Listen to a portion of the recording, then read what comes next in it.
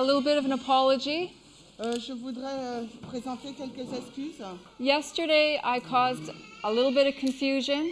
Hier, donc, j'ai causé un peu de confusion. My time is not on.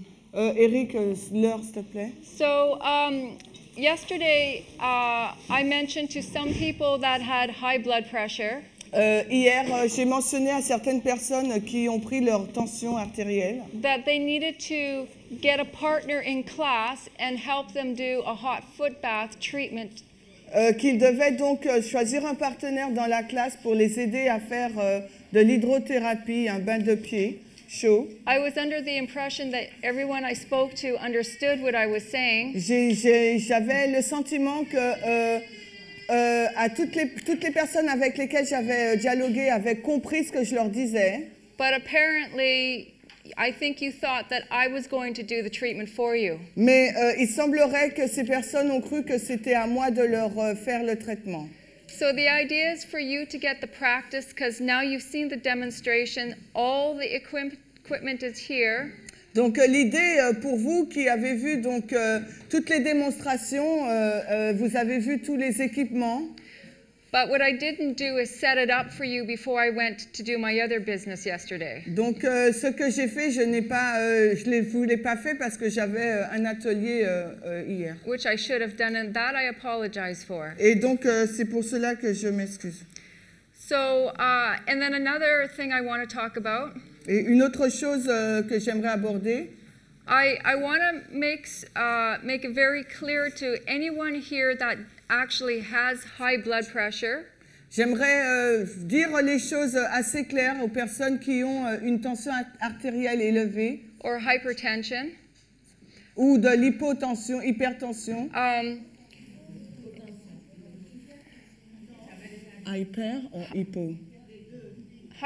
You say what? Hypertension. Hyper, okay. Hypertension. Donc les personnes qui ont de l'hypertension. It has nothing to do with hypo or hyper. That's thyroid.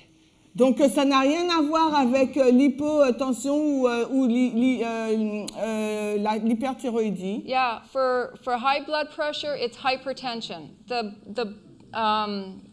Pour la tension artérielle élevée, il s'agit de l'hypertension. Okay. If you know that you have hypertension and you are on medication from your doctor, si vous êtes sous prescription médicale par rapport à votre hypertension, you have to take the medication. Il vous faut prendre donc les remèdes qu'on vous a prescrits. What I'm suggesting in these classes, ce que je suggère donc dans cette classe, is for people that are either elevated, c'est pour les personnes qui sont soit élevées, and that they can do the natural remedies to bring it down. Et que ces personnes puissent utiliser donc les remèdes naturels pour abaisser leur tension artérielle. It's also your responsibility to also take the drugs and follow the protocol of exercise and good nutrition. Mais c'est aussi votre responsabilité de suivre le protocole, mais de faire également donc des exercices et autres, des 8 lois. I'm not here to tell you to get off your medication. Je ne suis pas venue ici pour vous dire d'arrêter de prendre vos médicaments. Okay, do you understand? Est-ce que vous comprenez? Because hypertension is life-threatening. Parce que l'hypertension, c'est une menace à la vie. If you have hypertension and you're not taking your medicine, you could have a stroke, a heart attack, or die. Si vous êtes hypertendu et que vous ne prenez pas vos médicaments, vous pouvez faire un AVC, vous pouvez faire une crise cardiaque ou même mourir. So I really want to stress that idea to you, okay? Donc je veux vraiment souligner ce point-là pour vous, d'accord? Any questions? Est-ce que vous avez des questions? Okay. Now, if you have any other questions about how to do the treatments on your own, like the hydrotherapy treatments. Alors, si vous avez des questions sur comment faire le traitement par vous-même, sur l'hydrothérapie. Between classes, I can help you with that. Alors, entre les pauses, durant les pauses, je peux donc vous aider. But at the end of the day, the last class, I'm busy with massage. Mais à la fin de la journée, après la dernière classe, je suis occupée, je suis en atelier massage. Okay? Thank you. I just Merci. wanted to say that. Je voulais préciser ce point. Okay, so today's class we're going to talk about fibroids. Aujourd'hui, dans la classe d'aujourd'hui, nous allons parler donc des fibromes. Uterine fibroids. Utérins, les fibromes utérins. Now, I know that Sister Murielle has already gone over physiology. Je sais que Murielle a déjà abordé la partie physiologie. I'm going to go over it again myself. Je vais donc parcourir également. There's not a whole lot of information, but there's a lot of good natural remedies. Il n'y a pas beaucoup d'informations.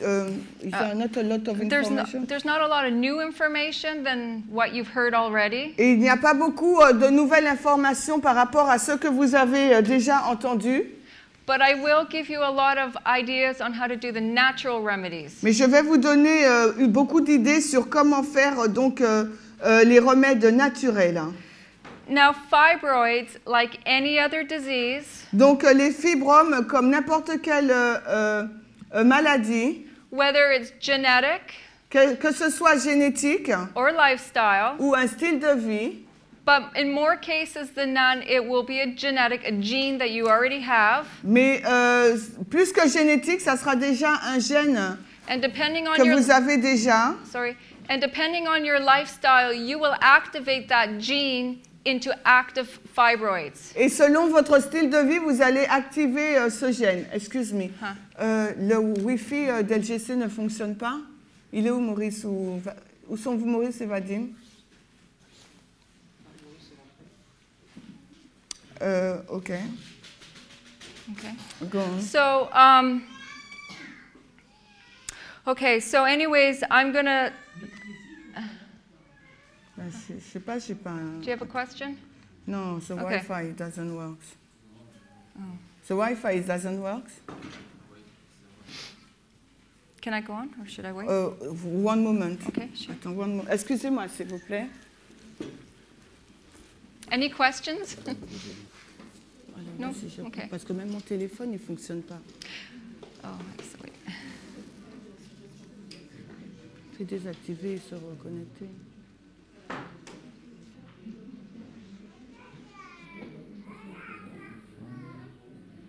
Ça, c'est le mien, LGC.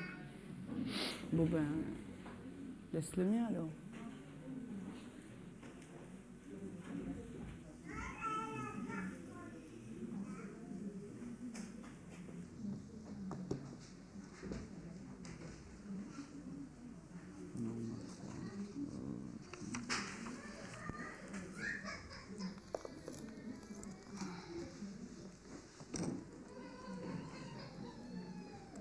Le mot de passe à rallonge.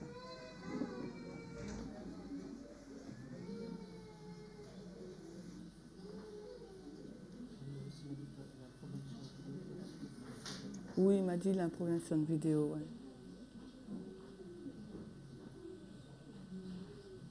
Bon, laisse tomber. On va faire ça à la pause. Laisse tomber.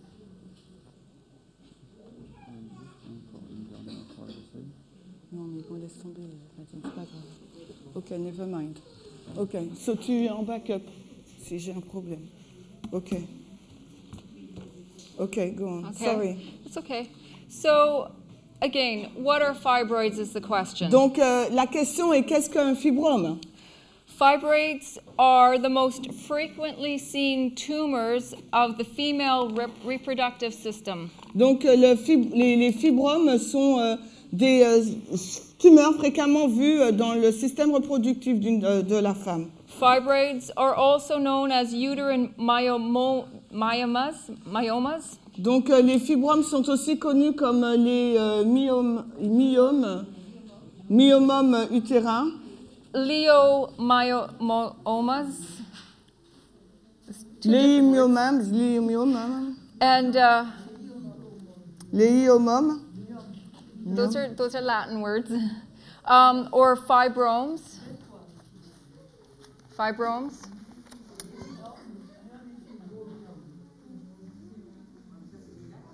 Bon, moi, je ne les vois pas là. Je ne vois pas le nom. OK, donc la page 23 de votre notebook. Hein, c'est aussi appelé léiomyome ou myome. OK. And they are firm, compact tumors that are made of smooth muscle cells and fibrous connective tissue. Smooth muscle cells, they're made of Et ce sont donc des cellules. Smooth muscle cells and fibrous connective tissue. Ce sont des tissus de fibres et des cellules je ne sais pas. And they develop on the uterus. Donc, en fin de compte, ce sont des cellules, des tissus et qui sont développés dans l'utérus. Parce que je ne sais pas traduire, je suis désolée. Okay, it is estimated that between 20 to 50%. Il est estimé entre 20 et 50% de femmes of women of the reproductive age have fibroids. Donc des femmes qui peuvent avoir des enfants et qui ont donc des fibromes. So that's quite a high statistic, actually. Donc en fin de compte, ce sont des statistiques assez élevées. 20 à 50% de femmes ont des fibromes. But not all fibroids will be diagnosed. Mais ce ne sont pas tous les fibromes qui seront diagnostiqués. Some estimate states that up to 30 to 77% of women will develop fibroids sometime during their childbearing years. Alors, certains estiment que 30 à 77% de femmes développeront des fibromes quelque part durant leurs années d'enfance. Although only about 1/3 of these fibroids are large enough to be detected. Qu'est-ce qui se passe? Qu'est-ce qui se passe? J'ai mal traduit, c'est quoi? Les années d'enfant. Pendant leur... J'ai pas compris, je comprends pas. Qu'est-ce qu'il y a?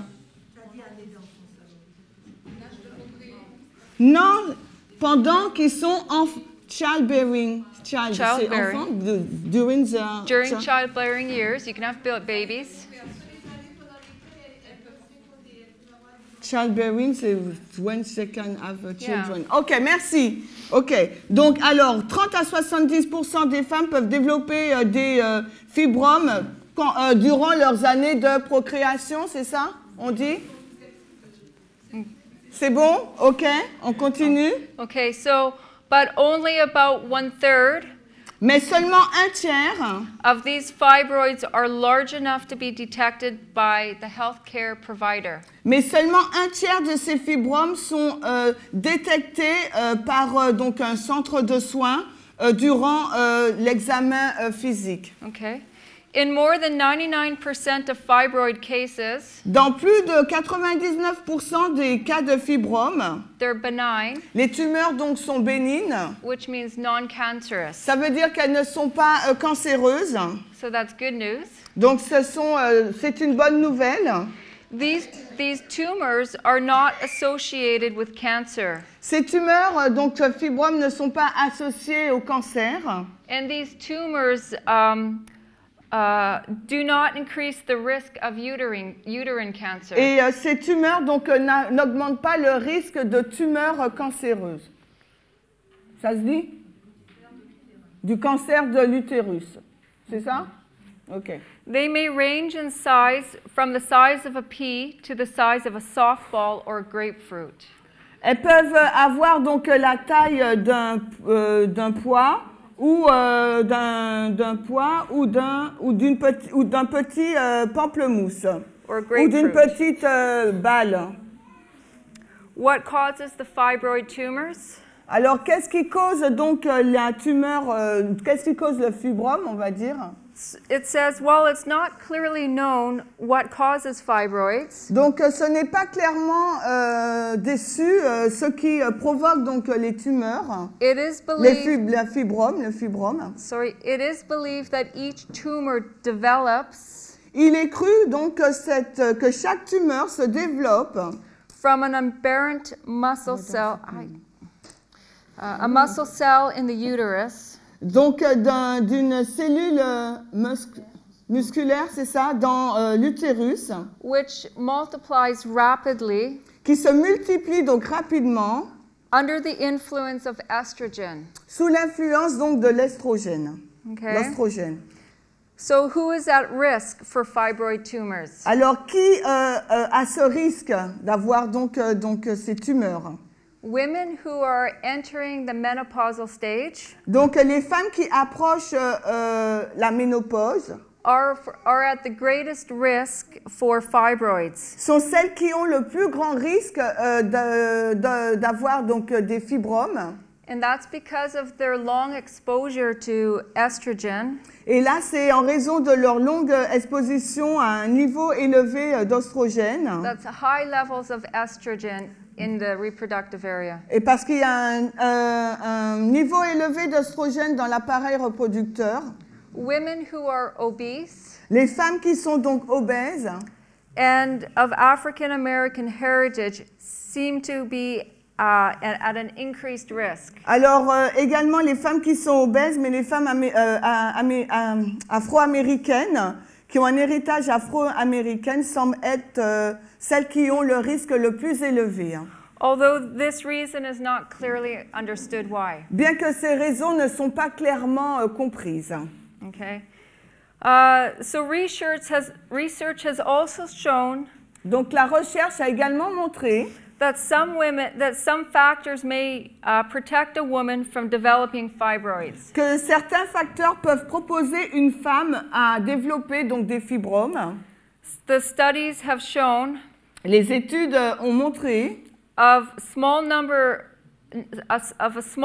of women qu'un petit nombre de femmes have indicated that the women who have had 2 live-born children donc, alors, certaines études ont montré que un petit nombre de femmes qui ont eu 2 enfants, two children birthed, oui, qui ont donné naissance à 2 enfants,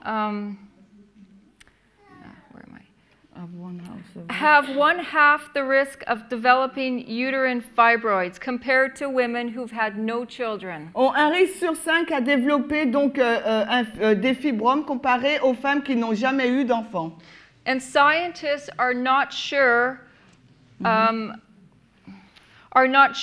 whether having children actually protected the women from fibroids.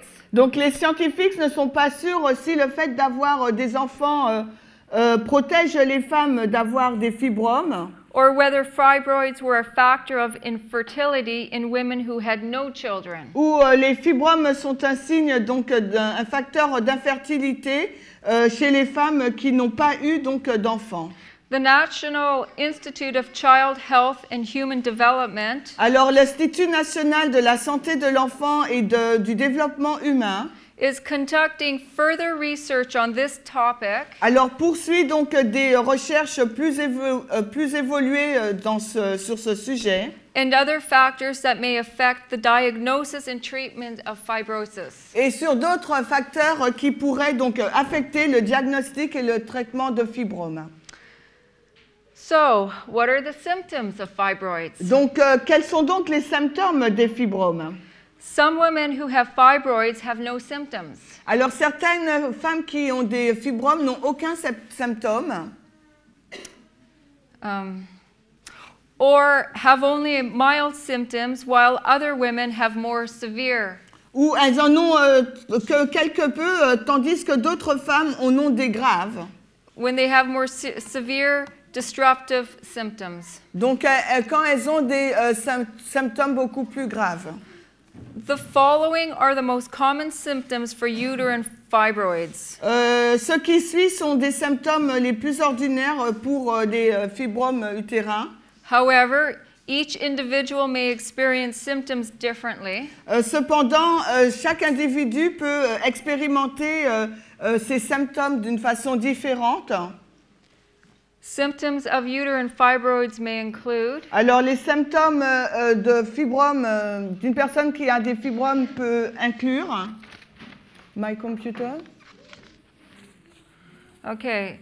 Heavy and prolonged menstrual periods. Alors, des règles prolongées et difficiles.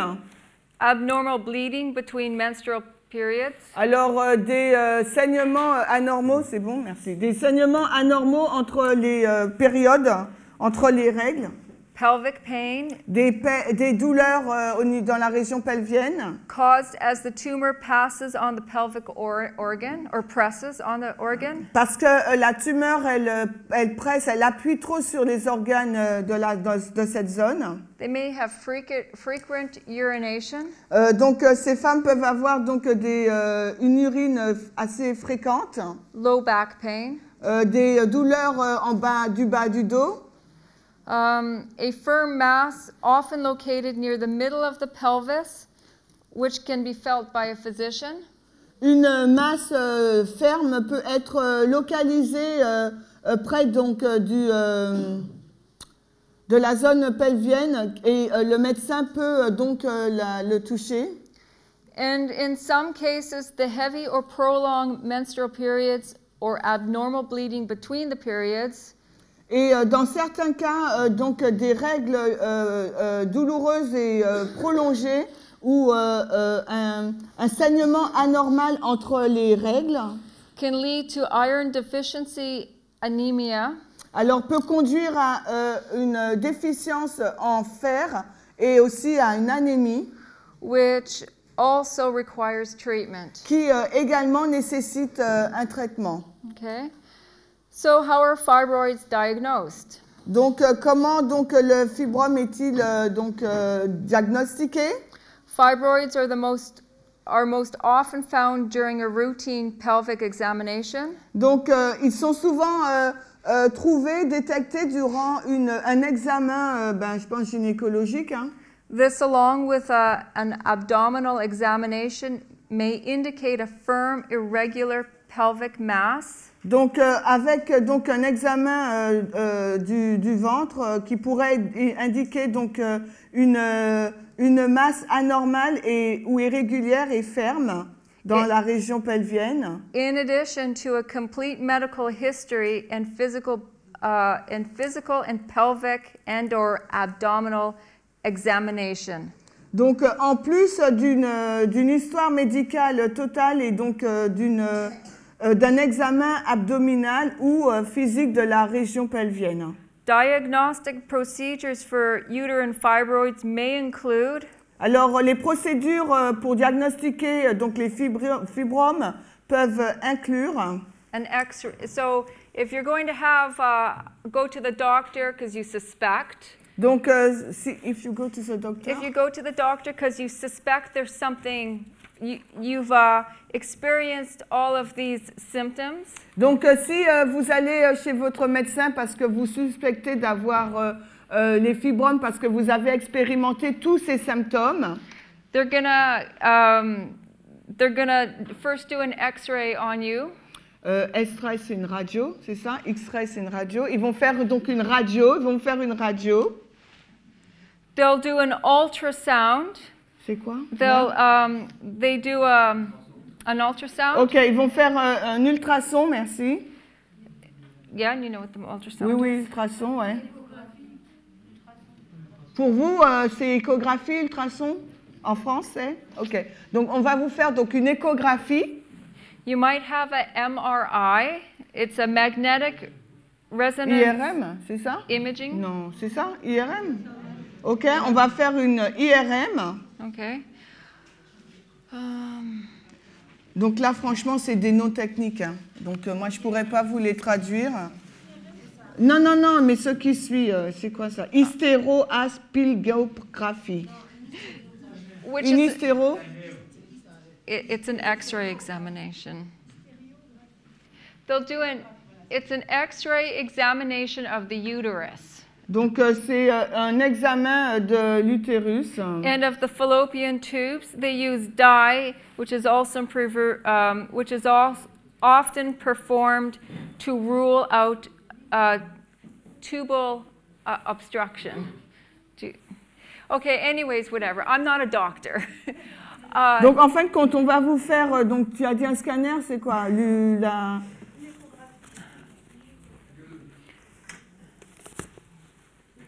on va vous faire cet examen-là. OK?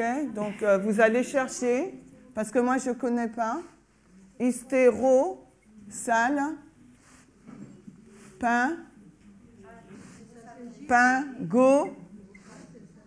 graphie. Donc, ceux qui connaissent les médecins, là, dans la salle, moi, je ne le suis pas. Donc, dans des trompes Fallope, je vous dis, hein, parce que je ne pourrais pas traduire, c'est médical. Fallope, c'est ça? OK. De la zone pelvienne. Je vous dis ce que je comprends. L'utérus. OK. Et puis, pour voir en fin de compte ce qui obstrue. D'accord? Voilà, ça c'est pour voir ce qui obstrue. Et après, on va vous faire une... Hop. Je pense que c'est peut-être le même mot en français. Hystérocopie, et c'est un examen visuel. D'accord? Du canal de Cerfis. Voilà, je vous dis, et après vous cherchez plus pour vous-même, parce que je ne suis pas en même à traduire ces termes médicaux. Okay, so I say that because I'm not able to translate the medical no problem. Word. You know what, neither can They I. have to find by themselves. Yeah. Donc je lui dis, vous chercherez par vous-même, je ne suis pas en mesure de traduire ces termes médicaux, je suis désolée. And you'll also get a blood test that will see or check for iron deficiency. Donc vous allez également faire un test sanguin pour voir votre niveau en fer, s'il y a une déficience ou pas. And you usually get that by the heavy bleeding. Et ça, vous l'avez parce que vous saignez abondamment. Okay. So, treatment for fibroids. Maintenant, le traitement pour les fibromes. Since most fibroids stop growing or may even shrink as a woman approaches menopause. Alors, comme certains fibromes vont arrêter de grandir, de croître ou même se réduire, alors que la femme approche de l'âge de la ménopause. The healthcare provider may simply suggest watch and wait. Alors, la maison de santé va simplement vous suggérer un contrôle. By doing this, the health provider will monitor the woman's symptoms carefully. Alors, la maison de santé va donc contrôler ou superviser donc les symptômes de la femme, mais de façon attentive. To ensure that there's no significant changes or developments that the fibroids are not growing. Pour s'assurer qu'il n'y a pas de changement important ou de développement important et que le fibrome ne se développe pas plus. So what this is saying, once the woman reaches menopause age, alors ce que cela nous dit, c'est lorsque la femme approche de l'âge de la ménopause, the fibroids, if she has any, stop growing at that time. Donc à ce moment-là, les fibromes qu'elle a, ils cessent de croître. But the healthcare wants to watch and make sure that they don't continue growing after menopause. Mais la maison de santé veut s'assurer que après la ménopause, donc ces fibromes ne continuent pas de se développer et de grandir. In women whose fibroids are large or are causing significant symptoms. Alors dans le cas des femmes où les fibromes sont gros et provoquent donc des symptômes assez importants. Treatment may be necessary. Alors des traitements pourraient être nécessaires. Treatment will be determined by your healthcare provider based on. Alors le traitement devrait être déterminé par la maison de santé basé sur. First of all, your overall health and your medical history. Alors, basé donc sur votre histoire médicale et sur toute votre histoire de santé. They want to check on the extent of the disease. Ils veulent donc vérifier l'évolution donc de la maladie. They want to check for your tolerance for specific medications, procedures, or therapies. Alors, ils vont chercher à vérifier votre tolérance à des spécifications, des médicaments, très particuliers, des procédures et aussi des thérapies particulières. They want to check to see what the expectations for the course of the disease. Ils vont vérifier le cours de la maladie parce qu'ils attendent qu'elle évolue d'une certaine façon. Because if they still continue to grow after menopause, parce que si les fibromes après la ménopause continuent de croître, then they want to take precautions with that. À ce moment-là, ils veulent prendre des précautions. Okay, and they also would like to watch and see what your desire is if you wish to have children or become pregnant. Et ils veulent également vérifier vos souhaits et si, entre autres, vous voulez continuer, vous voulez être enceinte de nouveau. So, in general, the treatment for fibroids may include. Donc, en général, le traitement pour les fibromes pourrait inclure. Now, keep in mind, the treatment that I'm going to give you here is what the world offers. Donc, rappelez-vous que le traitement que je vous donne là, c'est le traitement du monde. This isn't how we would do it with natural remedies, okay? Ce n'est pas du tout de cette façon-là que nous traiterons avec des remèdes naturels, d'accord? So, what the world will offer women is a hysterectomy. Alors, ce que le monde offrirait, donc c'est l'hystérectomie, c'est ça? On coupe? L'hystérectomie. And what that is, that involves a surgical removal of the entire uterus. Donc là, on enlève tout l'utérus. And fibroids remain the #1 reason for hysterectomies in the US today. Et les fibromes, c'est le cas numéro 1, c'est la raison numéro 1, donc pour les hystérectomies aux États-Unis. Another general treatment would be a conservative surgical therapy. Ça serait donc une thérapie chirurgicale conservative. And this therapy uses a procedure called myomectomy. Donc, et ça s'appelle une myomectomie. Vous connaissez? OK. With this approach, physicians will remove the fibroids but leave the uterus intact and enable future pregnancy. Et donc, avec cette myomectomie, le chirurgien, il va donc juste enlever les fibromes mais va laisser l'utérus intact. Comme cela, la femme pourrait avoir des enfants plus tard.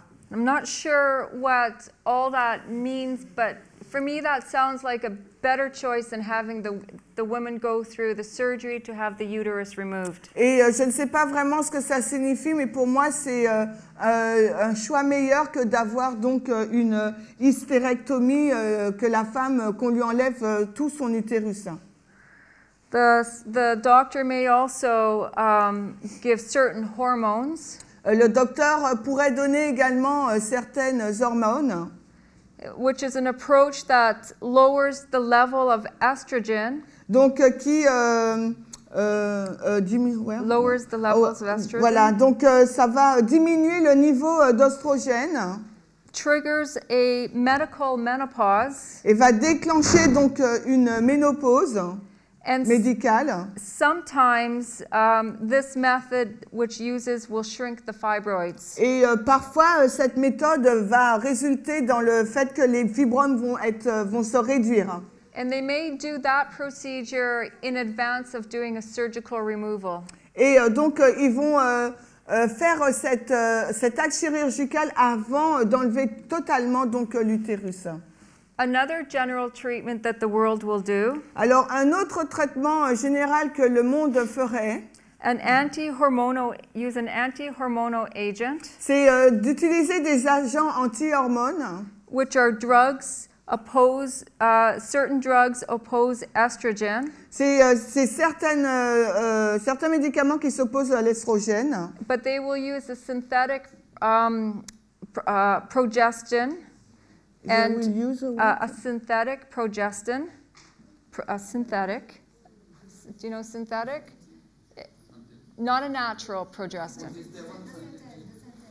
Ok, donc ils vont utiliser un progestérone de synthèse, merci. With danazol. Avec du danazol. These are drugs. Ce sont des médicaments. Hein. A synthetic progestin is not the natural that you find that grows in some plant-based sources. Donc cette substance chimique, ce n'est pas quelque chose qui grandit dans les plantes. And appear effective in treating fibroids. They appear effective in treating fibroids. Et ça apparaît être un traitement efficace pour traiter les fibromes. Antiprogestins which block the action of progesterone. Donc les antiprogestins, c'est ça? Térol. Donc les antiprogestérols bloqueront les actions du progestérone. C'est ça? De la progestérone, on dit? Ok. Okay. Donc les antiprogestérols bloqueront les actions de la progestérone. So in other words, this is pretty much a hormone therapy that they're going to use on the woman. Donc autrement dit, la façon dont ils vont traiter les fibromes de la femme, c'est par des injections d'hormones. And it's not a natural thing. Et ces injections d'hormones ne sont pas des choses naturelles. Hein. Another thing they'll do is a uterine artery embolization. I didn't pick this class. Did you get that? Okay. Une quoi? Une embolisation d'artère utérine? Yeah. It's also called a urine fibroid embolization, just same thing. Donc c'est la même chose. It's minimally invasive. C'est pas trop invasif. Without a large abdominal incision. Sans une grande incision abdominale. The arteries supplying blood to the fibroids are identified. Les artères qui fournissent le sang des fibromes sont identifiées. Then they are immobilized. Ensuite, ils sont embolisés, ça veut dire bloqués. Which blocks off, and which blocks them off. The immobilization cuts off the blood supply. Donc l'embolisation coupe to the fibroids. Le fait que l'alimentation du sang vers les fibromes, and thus shrinking them. Ce qui a pour conséquence de les réduire. Healthcare providers continue to evaluate long-term implications. Alors la maison de santé va continuer à évaluer.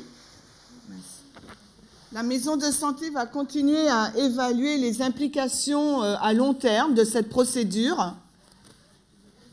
On this procedure.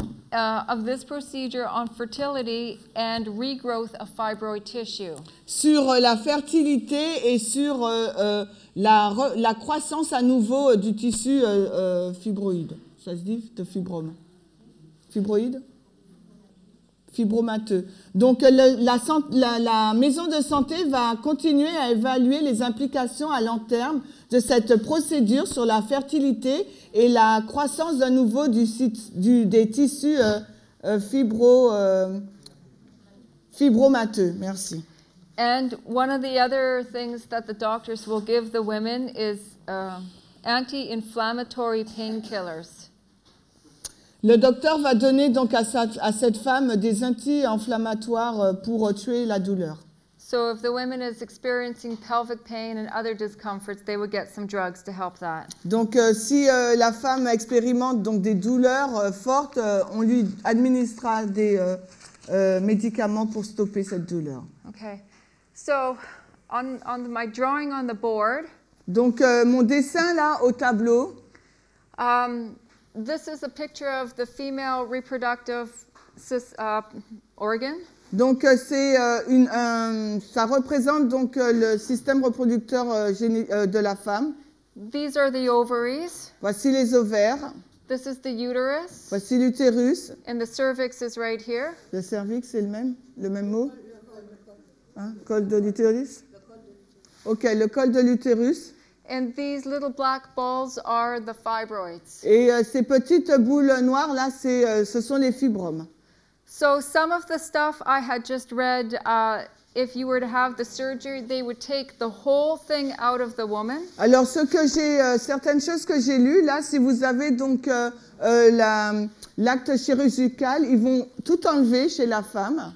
Which actually is a pretty bad idea. Qui est en fait une mauvaise idée. Because the woman will have a lifelong history of all kinds of abnormal problems. Parce que la femme, elle aura par la suite beaucoup de problèmes anormaux. And you can do your research and check that out. Another thing is what I talked about. They will do surgery to remove some of the fibroids. Donc, vous pouvez faire vos recherches par vous-même pour voir les conséquences. Et une autre chose qu'on a lue, c'est qu'ils vont donc enlever tous les fibromes. If they're really big. S'ils sont vraiment gros. They might take out smaller ones. I've seen pictures in images where very large ones, medium, and very tiny ones are removed from uteruses. Et j'ai vu aussi des images où il y a vraiment des fibromes qui sont très gros, moyens et petits qui ont été aussi enlevés. But this is what the world will offer. Mais voici ce que le monde vous offrira. So,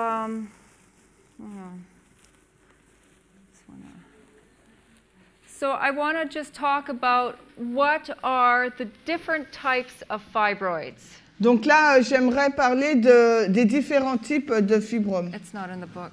Ok. Donc c'est pas dans votre livre. Là, ça m'aurait bien aidé. Okay. Donc pour ceux qui connaissent bien la médecine, parce que c'est assez pointu, vous pouvez m'aider. This is some extra research I've done because I guess there's more than one fibroid a woman can get. Alors là, c'est des recherches supplémentaires que j'ai faites parce que c'est d'autres types de fibromes que les femmes peuvent attraper, peuvent avoir. The type of fibroid a woman develops depends on its location on the uterus. Alors, le type de fibrome qu'une femme peut développer dépend de sa localisation dans l'utérus. Intratracheal fibroids typically develop within the uterine wall and expand from there. Donc, les fibromes intramuraux qui se développent à l'intérieur du mur de l'utérus et se répandent ailleurs. So this is the wall of the uterus and they would develop on the inside and grow. Donc voilà le mur de l'utérus, ils vont se développer donc à l'intérieur et grossir.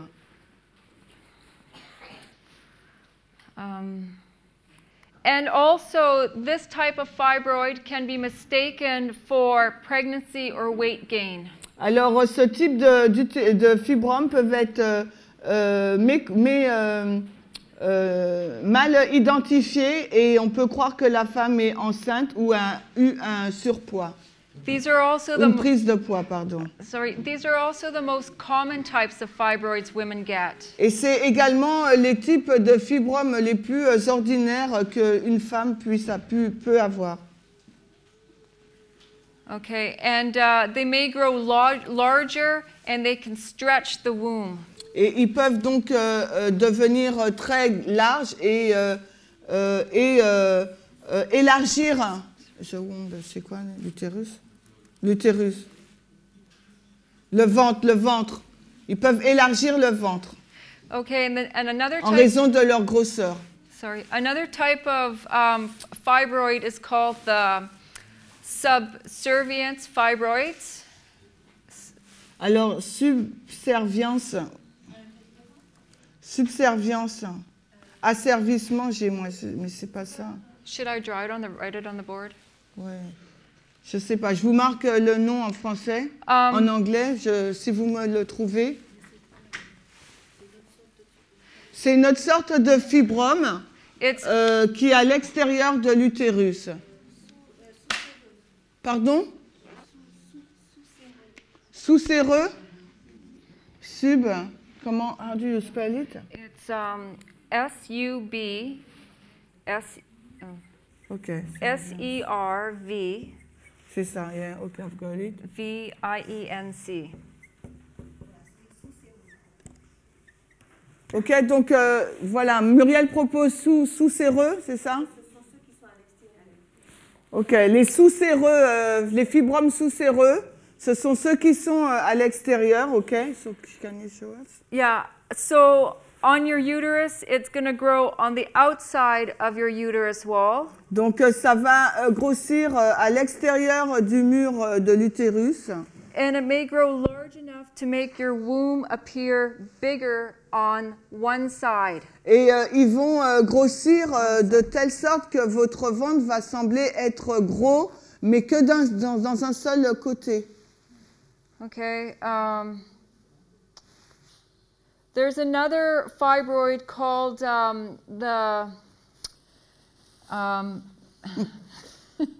sorry, pedunculated fibroid. Pédunculated fibroid. Alors, les fibromes pédiculés, nous dit Murielle.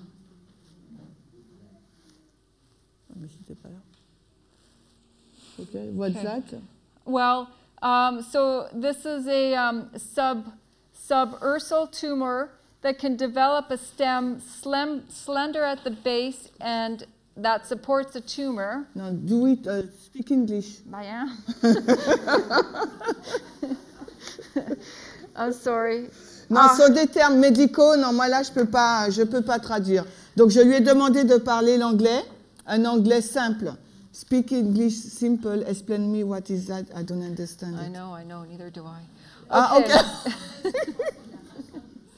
Alors, where are they located? This one. Yeah, where's my? I just want to get my picture of my. Donc, fibroid. alors, on va prendre l'image. Elle va nous montrer. Right here. This, if what I had just mentioned, it's. I'll just write it here. Donc, elle va le noter pour nous.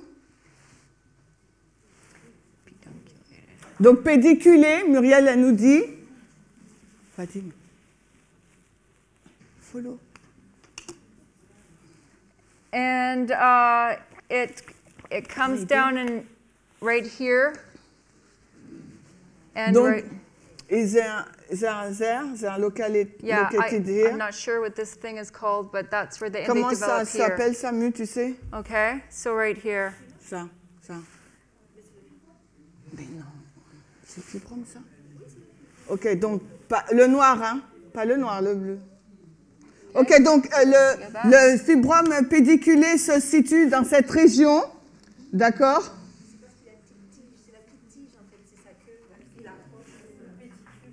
Ok. What did she say? Donc, c'est the pedunculated is the cue of the fibroid you see here. Okay. That's Thank why. you. Okay, Okay. thank you. Ok. Ok. So, on poursuit. Ok. Change topic. We're not done. We've got lots to do. Et il y a plein de termes médicaux. On a besoin des médecins là, ou les personnes dans le domaine médical qui sont silencieuses. Okay, I just have one more fibroid. Donc, type. on va prendre un autre type de fibrome. Submucosal fibroids. Donc, des fibromes sous-muqueux. Okay, and I'll show you here. Et je vais vous montrer où ils se localisent. Do you want to write the word down? Non, it's okay, c'est sous-muqueux, yeah. Yeah. And you'll have a fibroid.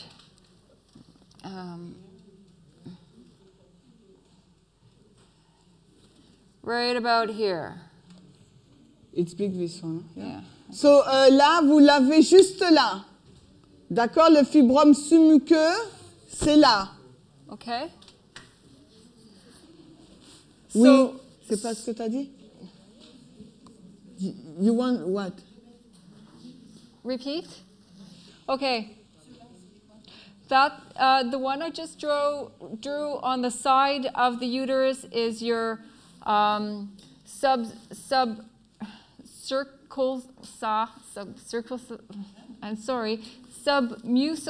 Where? fibroid. This one? This one. Alors, c'est le Mucosal fibroid. submucosal. Submucosal, donc c'est sous-muqueux, le fibrome sous-muqueux. Wait, I'm wrong. I made a mistake.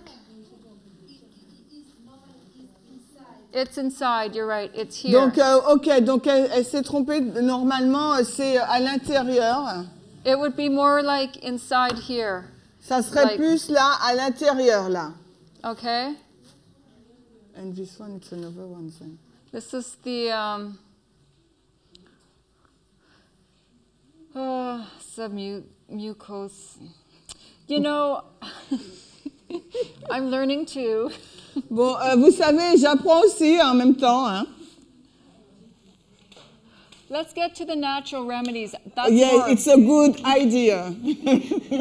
That's more my department. Ok, c'est plus mon département. Allons dans les remèdes naturels. Je suis entièrement d'accord. We'll do those in a few minutes, maybe next class. I just want to talk about hormones now. Bon, maintenant, on va parler des hormones maintenant. Oui, okay.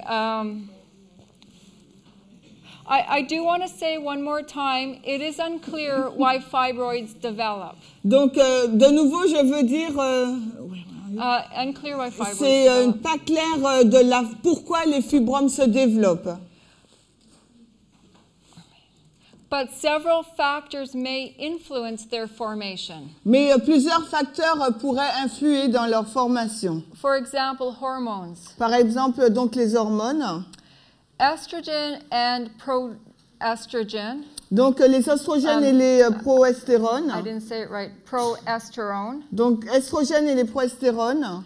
Are the hormones produced by the ovaries. Sont des hormones qui sont produites par les ovaires. They cause the uterine lining to regenerate during each menstrual cycle and stimulate the growth of fibroids. Ils font que la muqueuse utérine se régénère durant chaque cycle menstruel et peuvent stimuler la croissance des fibromes. Another reason why fibroids may form is because of family history. Donc, une autre raison pour laquelle les fibromes se forment, c'est par rapport à l'histoire familiale. Fibroids may run in the family.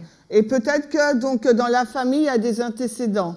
If your mother, sister, or grandmother has a history of this condition, you may also develop it as well. Donc, si votre mère, sœur ou grand-mère a eu une histoire, a eu ces fibromes, vous êtes susceptible aussi de les avoir. And if you're young and you have a daughter, a young daughter, she may develop it later on in life. Et si vous êtes jeune ou vous avez une jeune fille, plus tard, elle pourrait également les développer. And another reason why fibroids may form is due to pregnancy. Et la raison pour laquelle les fibromes pourraient se former, c'est dû à la grossesse. Pregnancy increases the production of estrogen and progesterone. Parce que la grossesse, donc, ça augmente la production d'oestrogène et de proestérone. And then fibroids may develop and grow rapidly while you're pregnant. Et les fibromes peuvent se développer et croître rapidement durant votre grossesse. Okay. Thank you. I'm relieved. There's more. Okay, uterine fibroids. Donc maintenant, les fibromes utérins. I don't want to repeat a lot of what I had just said. I have another paper here. Parce que bon, j'ai... on va dire tout ça, non? Yeah. Some of it. Elle veut pas se répéter parce que bon, elle a un autre article, hein. Okay, some of the other symptoms that I didn't mention before. Alors, d'autres symptômes que je n'ai pas mentionnés avant. I just want to say again, women who have fibroids don't have any symptoms. Donc, je veux le répéter que les femmes qui ont donc des fibromes n'ont aucun symptôme. Symptoms can be influenced by the location and size. Alors, les symptômes peuvent être influencés par la localisation et la taille. I mean, sometimes I know I sounded like I just contradicted myself. Je sais, c'est comme si je suis en train de me contredire là. You don't have symptoms right away if they're small. Quand vous avez des petits fibromes, vous n'avez pas les symptômes tout de suite. But as they get bigger, they become more uncomfortable, obviously. Mais quand ils grandissent, ils deviennent de plus en plus, c'est inconfortable. And it depends on location and size and the number of fibroids. Et tout dépend de leur localisation et de leur taille. In women who have symptoms, the most common symptom would be, first of all, heavy menstrual bleeding. Donc les symptômes les plus frappants, c'est quand une personne a ses règles, elle aura une grande perte de sang. The menstrual cycle lasting more than 1 week. Et donc le cycle menstruel durera plus d'une semaine. She might have pelvic pressure or pain. Elle aura donc des douleurs dans la zone pelvienne. Frequent urination. Une urine fréquente. Difficulty emptying the bladder. Donc des difficultés à vider la vessie. She might suffer constipation. Également, elle pourrait être constipée.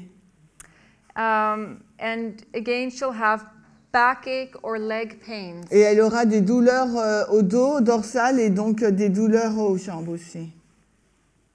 Okay, so when a fibroid outgrows the blood supply, when fibroids outgrow blood supply,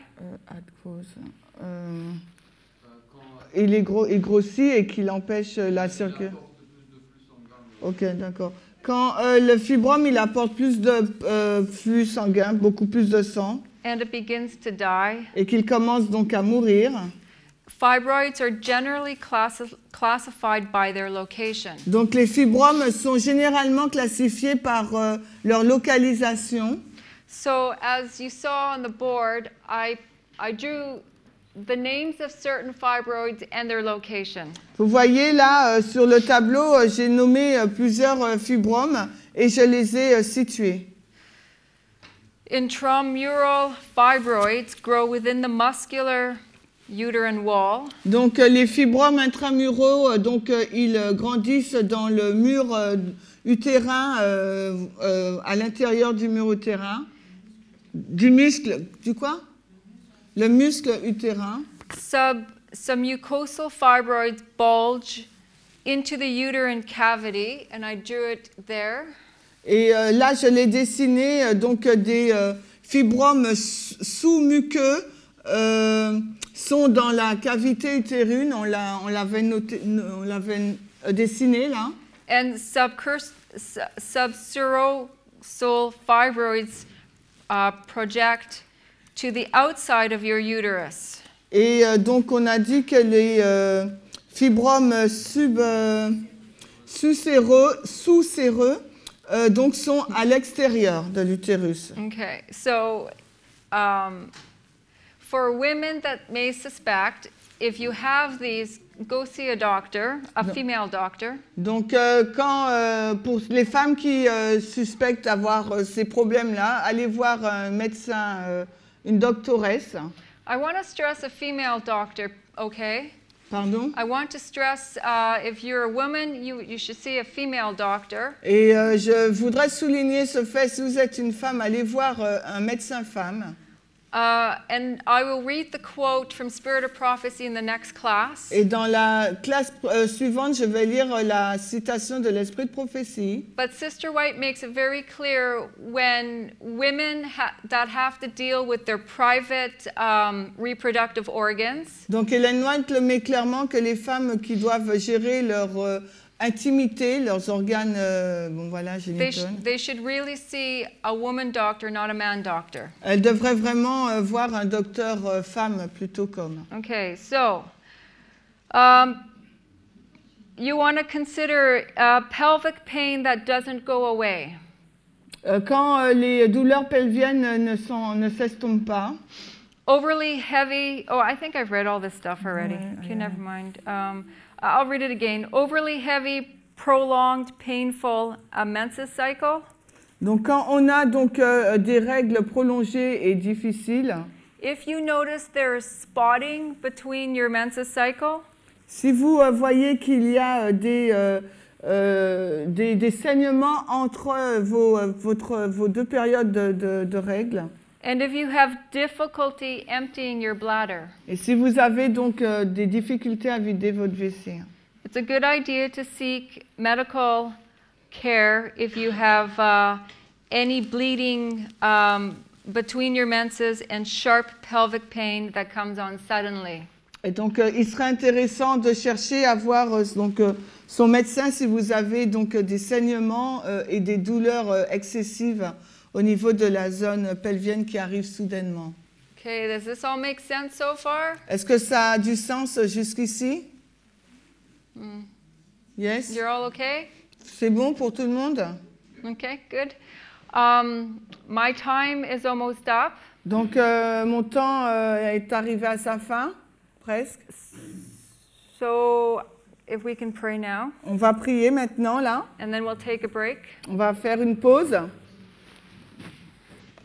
Heavenly Father, Père Céleste, we're very grateful for this important class. nous te sommes très reconnaissants pour cette classe importante. We're all learning together. Nous apprenons tous ensemble. And we ask that you continue to teach us Nous te prions de continuer à nous enseigner on how to understand our bodies sur la façon de comprendre notre corps and how to respect what you have given us as a free gift. et de respecter ce que tu nous as donné comme un don.